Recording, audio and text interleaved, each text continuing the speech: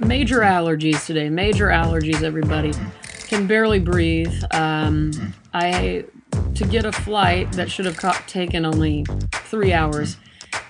Yesterday. God, I'm just launching right into it. Yesterday there was a flight that took. It was basically like I went to Australia when really I just went to two major cities in the United States. It was insane. I didn't get home until 4 a.m., I believe. And so right now it's 5 p.m. on Saturday, and I feel like it's 8 a.m. I mean, I'm just completely confused and a mess.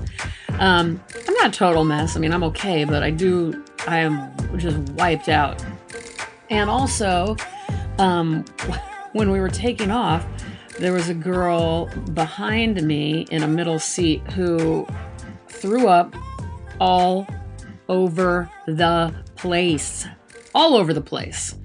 It was, I don't want to get into too many details, but trust me, it was gross. It brought back a memory of the reason I quit Girl Scouts or brownies. I don't remember if I ever made it into Girl Scouts. I believe I was maybe always just a brownie, but anyway, I was always a little bit nervous, actually a lot nervous of spending the night at other people's houses. It always made me very scared. And so, but this was camp for brownies, and it was a traditional camp, like in a big log cabin.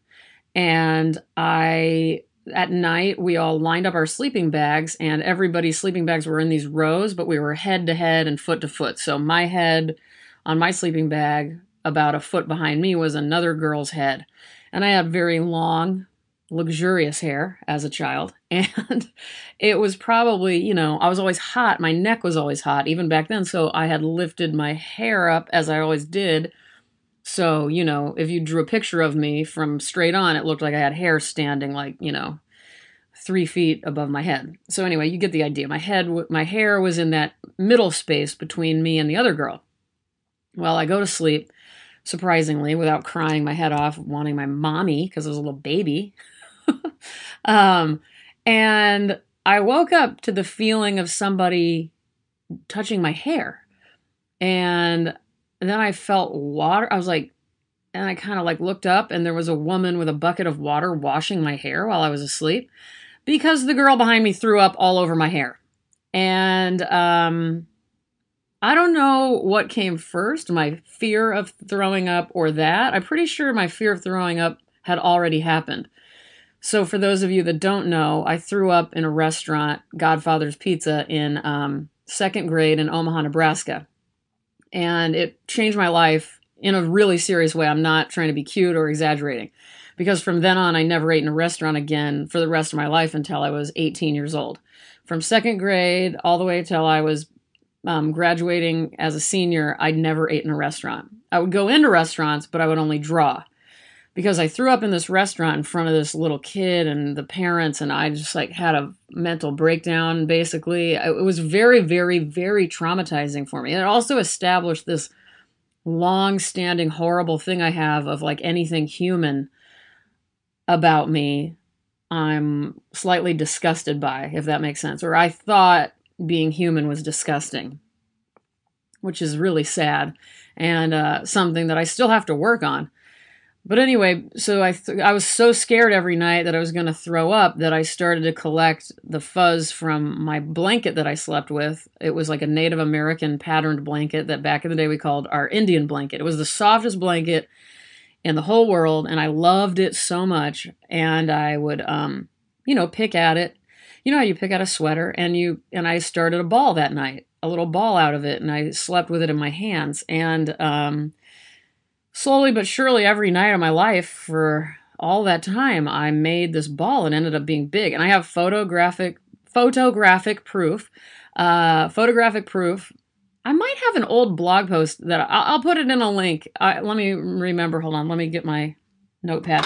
I'll put in a link. I'll remember to tell you guys it's called the Uff ball. My brother also picked off the fuzz from this blanket. We called them Uffies, singular, and it was an Uff ball. But my brother, rather than making a ball, this was for nap time for him, he would make a little mini ball with about 8 of the individual fuzz balls and stick them in his ear or up his nostril, just a little bit. Like it would just kind of right there, right on the tip of his nostril. So you could kind of see him as he inhaled and exhaled. It would sort of move with his breath. It was very, very serious business in the O'Neill family there. But why am I talking about this? Oh, so anyway, I still very much fear throwing up. And truly, since that night at Godfather's, I've only thrown up about 5 or 6 times, and I'm 42 years old. I really will do anything to make sure I don't throw up. And luckily, as many health problems as I have, I'm not one of those people who just throws up all the time. There's a lot of those people I know. My old friend Lindsay used to love throwing up, I remember. She would make herself throw up, but not in a bulimic way. Just like if she wasn't feeling well, she's like, well, I better go throw up. Get it over with. And I was always so unbelievably shocked. Hold on, I need to take a drink of my decaf. Anyway, the fear of throwing up is very real within me. And recently I was in a Walmart parking lot, and this girl opened up. It was just like horrible timing on my part, walking past the cars towards the Walmart, because my new obsession is this Walmart near where I live. I don't know how to describe it to you, but I swear to God, I just want to move into the fucking building and take up residence there. I could go on, and I should do a whole podcast about this Walmart. But anyway, right as I'm walking past this car, this girl opens up the door, the passenger door, and throws up all over the place. And my stomach hurt, and I, like, for hours later, and I have to hold my face, close my eyes, hold my head, and, like, try to get that image out of my fucking brain, or I will think I'm going to throw up. And that's how I was as a kid. Anytime anybody else threw up, I thought that meant I was going to throw up, and I would have to do all these, and this is actually why I draw a lot. So when I had to go to restaurants with my family, the main thing was, like, my mom always brought paper and a pen or a pencil, and I would just look down. I wouldn't look at food. I wouldn't look at anybody, and I would just draw. Anyway, how do you guys feel about throwing up? You cool with it? You hate it? You love it? If you love it, honestly, I don't understand you. That it is the, but more power to you, man. I wish I loved it too. I haven't asked you guys good questions in a while, have I? Who is your favorite person in the entire world? I think you should answer that as somebody you know, somebody you actually have known throughout your life. But they could be dead, but just somebody you've actually known. So it can't be like Charlie Chaplin or Greta Gerwig or who else is a person? Gandhi. Unless you happen to know any of those people. How about your least favorite person you've ever met? What if I just opened up with it and was somebody you guys could look up and stuff? Well, they are that person, but I'm not going to tell you who they are. But anyway, this person was a real asshole. How about nachos? What do you think about nachos? Do you want me to make you some nachos one day? If I do ever do a me reading stuff event, I do think I should make nachos for everybody. Remember, I make nachos. Each individual chip is taken care of specifically and gracefully. So if it's like refried beans and cheese and green onions, let's say, each chip, I take a knife to the refried beans and carefully put it on the chip. This is not a pile of chips with a bunch of stuff on top. Every chip is taken care of. No child is left behind. Other questions. Are you hypercritical of others? Be honest with yourself. And are you hypercritical of yourself? I am not at all hypercritical of others. This is, like, really not at all. But I am hypercritical of myself. I used to be more critical of others. But not anymore. I don't have time for that. I don't have, and it's also just rude. Let's face it. Is anybody who's hypercritical of others a cool person? No. That's an asshole thing to be. But it's also an asshole thing to be hypercritical of yourself. How about your parents? Are you hypercritical of them? I am not hypercritical of my parents at all. I just fucking love my parents. I'm sure I could sit around and come up with things to be mad at them for all the time, but I'm just not going to do that. They gave me the gift of life, which I used to hate. I was mad at them for that for years, but I got over that. Let's see. I guess that's it for the questions, you guys. Thank you for listening, by the way. This is me reading stuff. I'm Robin O'Neill. You can check me out on Instagram and Twitter at ROBYN_ONEIL. I have some upcoming shows. Yay! If you're in San Antonio, I'm in a show at the new Ruby City That opens, let me pull up my calendar, October something. October 12th, I believe, is the public opening. I'll be giving a talk that afternoon. Look up Ruby City on Google and you'll find that information. Maybe I'll put the link in the description of the podcast.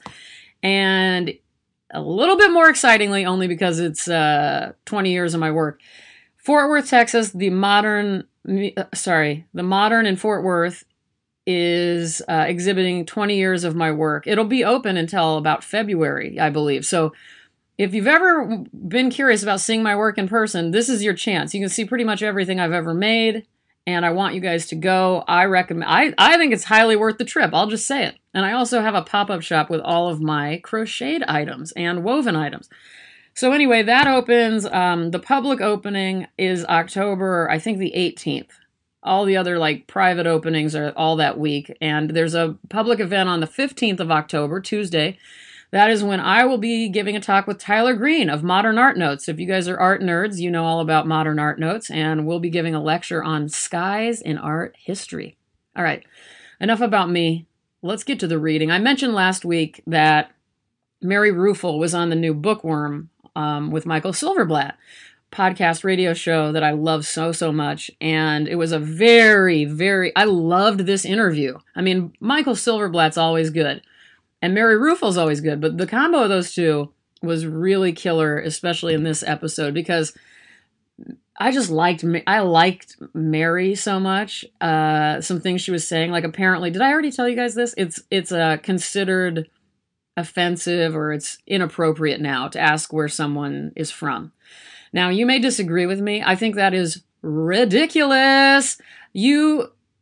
That is a curiosity question. If I ask someone where they're from, that does not mean I think that they're different. Oh my God, you're so different. Where the fuck are you from? Like, if you said it like that, well then, yeah, that would be rude. But if you're like, interesting, where are you guys from then? Like if they tell you a story and you ask, oh, where are you from? Like, you know, someone's telling you something they ate as a child or whatever. You can't ask where. Anyway, this is part of curriculum at a lot of universities, apparently.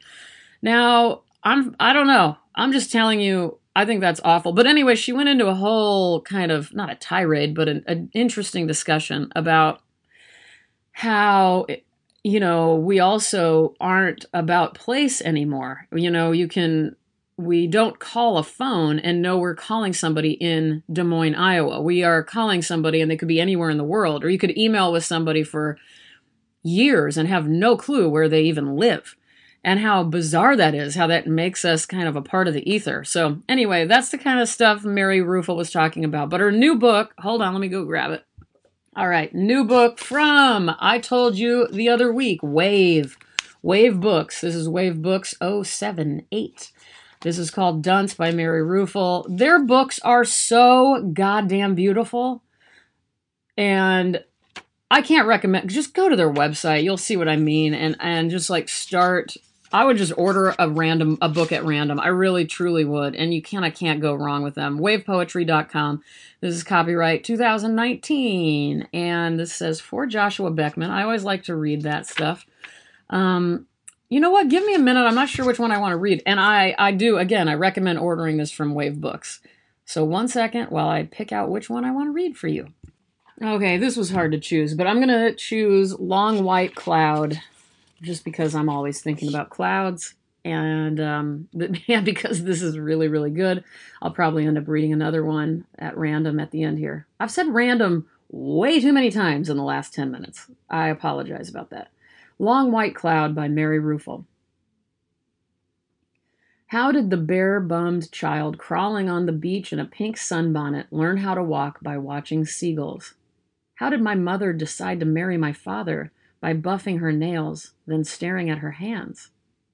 How did so many unpronounceable words come into being? And how many more words whose meanings are unclear or obscure? Why do seagulls cry while land birds sing?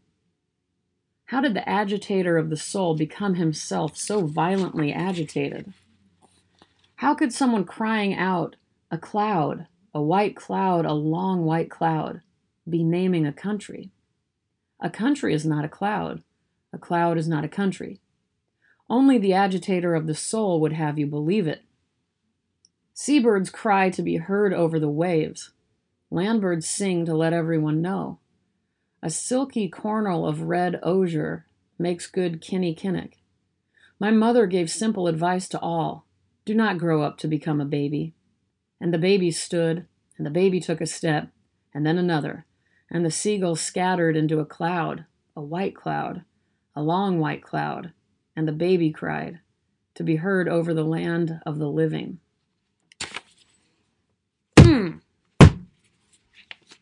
There you go. Take that book. Take that, America. Take that, birds. Take that, kinnikinnick. Some sort of Native American smoking thing. I had to look it up. I really did. I had no idea what that was. And so I love looking up name pronunciations. Let's see if I can find where I did that. Let me see. Anyway, I like hearing that. Let me see if I can find it in the history. Pronounce kinnikinnick. And I knew that because I had a cat named Kinney. Okay, here. I mean, I wrote it down as Kinney. Kinnikinnick. Kinnikinnick. Kinnikinnick. Kinnikinnick.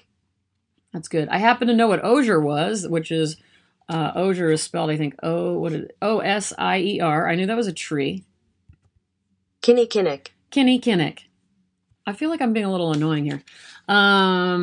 Which, hey, that's the real me.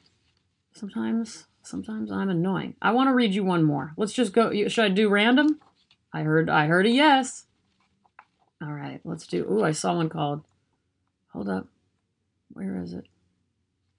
I think we all need to learn about this one. Patience. I haven't read this one yet. I just got this book today. I've seen her walking the streets in her green coat, head down, hair blown back. I've seen the dogs straining at leashes in search of her. Her perfume is death, a black silhouette. In May, she straightens up, shortcuts through the hotel lobby, losing her scarf, which was strangling her. And then I lost her. But wait. Summer. My God, here she comes, floating on air. I can only imagine what she's been through, reeking like that of gardenia. Mary Ruefle's good. What do you know? Ooh, there's one called Halloween that I haven't read yet. We'll read that near Halloween. All right, so this is Dunce by Mary Ruefle. I highly recommend the Bookworm interview with Mary Ruefle from a couple weeks back. And what else do I want to say? Take a breath. Take a breath, Robin. I don't take enough deep breaths. I'll tell you that right now. I want to say thank you to everybody who subscribes and tells their friends. I want to thank you and answer a question to my newest 5-star review from Sarah. Sarah wrote so many nice things on iTunes, a 5-star review, and she did ask me a question. Also, I want to report her mental health right now is an 8.5. Hell yeah, Sarah. Very, very, very good for you. All right, so she asked, you mentioned you love San Antonio. What are some of the things you love about the place? And she said she's looking for, hey, gonna come to the Fort Worth show, Sarah. I love that. Come and say hello to me, please, and thank you. What I love about San Antonio is pretty much the breakfast tacos. I'll be honest with you. People in the West Coast think they know what breakfast tacos are, but they don't. It's Austin and San Antonio that knows about breakfast tacos. And those of you who live there know what I'm talking about. Those of you that do not have no clue what you're talking about, and you do need to visit, San Antonio specifically has the best breakfast tacos, I think. So that's one thing I love about San Antonio. I also just love the size of San Antonio. I think it's a perfectly sized city. And I'll be honest with you, the Riverwalk. What's not to love about the fucking Riverwalk? It's gorgeous. It's cool. The Alamo, Missions, the history of San Antonio, the people of San Antonio, the fact that Art Pace exists and now Ruby City's opening up. I lived in San Antonio for 3 months, and I do consider it some of the best times of my life. I remember I brought with me Martha Stewart, used to have these littler magazines called Everyday Food, and they were mini magazines like the size of a Reader's Digest, and every page was a great recipe. And I took about 5 of them with me and went through them. the whole time I lived there, I made a point to make as many of those things as possible. One of the best being the crab cakes. And I lost those books, or somebody made me get rid of them. And I am very sad about that because those were my favorites. If anyone knows where I can find the back issues of Everyday Food by Martha Stewart, please let me know because I miss those so much that it almost makes me cry. I really do. But anyway, thank you so much, Sarah, for taking the time. And again, back to Josh Garvelink. I love that last name, Garvelink. Josh Garvelink, for your amazing question about GTS. Oh my God, I just picked up, Josh, I think it was, how many? Maybe 12, 14 new lemonade kombuchas. And it made me so happy. And they gave me a free carrying case at the grocery store, like one of those that people usually use for wine, but they filled up the wine carrying case and they didn't make me even buy it. Oh, but Josh, I also bought, recently I had the cyanide. It sounds like cyanide. I got the cyanide flavor of GTS kombucha, and oh my God, I loved it. I used it like a non-alcoholic cocktail. I put it on ice, and I was like blown away by how much I like it. So anyway, thank you to all of you guys. I'm going on way too long, but I love you very much. Sorry, I got stuck in Chicago. I wasn't able to do my podcast in time. I'm so sorry. The weather was insane. It was also beautiful. I loved everything about it, except that it was keeping me from traveling. But I could not get a podcast out on Thursday, but that's what I'm here for today. I love you. I love you. I love you. Be good to yourselves. Don't be hypercritical to yourselves, and eat some nachos for God's sake. Now get the fuck out of here.